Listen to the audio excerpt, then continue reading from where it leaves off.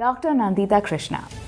A historian, environmentalist and author based in Chennai, Nanditha Krishna is responsible for the revival of Kurumba painting, Kota pottery and traditional drawing and painting in Mamallapuram and for the introduction of Tamil folk art forms in schools.